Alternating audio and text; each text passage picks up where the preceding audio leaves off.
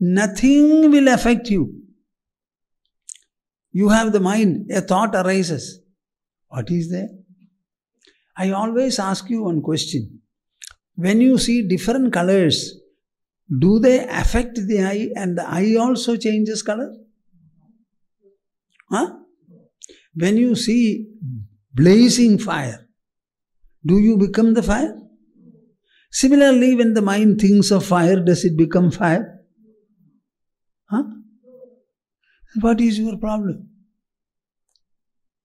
Let any thought come to the mind.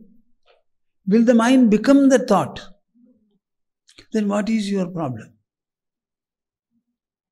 Ignorance is your problem. You don't understand this.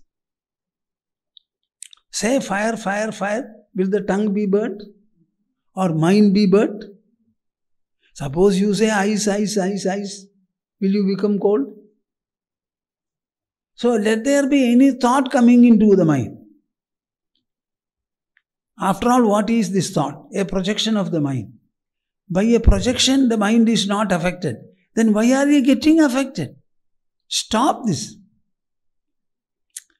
Count upon the depth of the mind, character of the mind, quality of the mind, and think that by no thought will I be affected.